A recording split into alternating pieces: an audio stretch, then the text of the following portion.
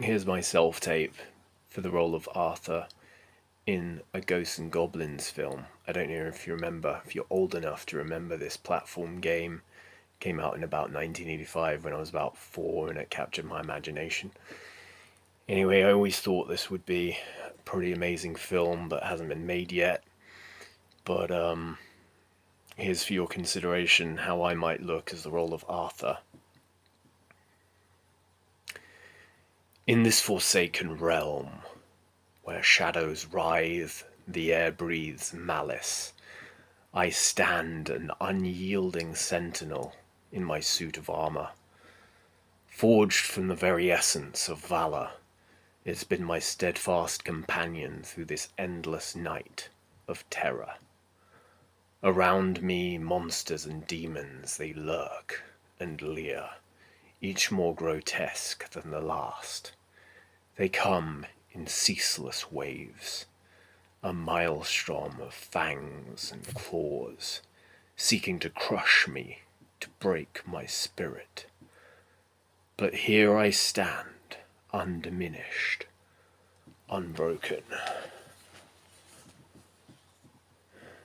With every swing of my sword, every strategic retreat and charge, I've held my ground.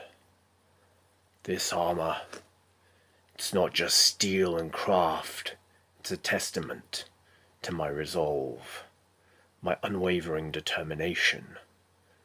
They thought they could engulf me, swallow me in their nightmare. But I am Arthur, and I am no mere plaything of the dark. This is not just a battle for survival. It is a war for all that is good and pure. In this cursed land I fight not just for myself, but for every soul that yearns for dawn's light.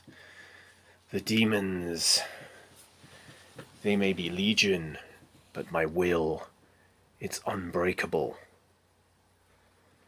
Each dent, each scratch on my armor's a story, a memory of a battle won, a monster vanquished.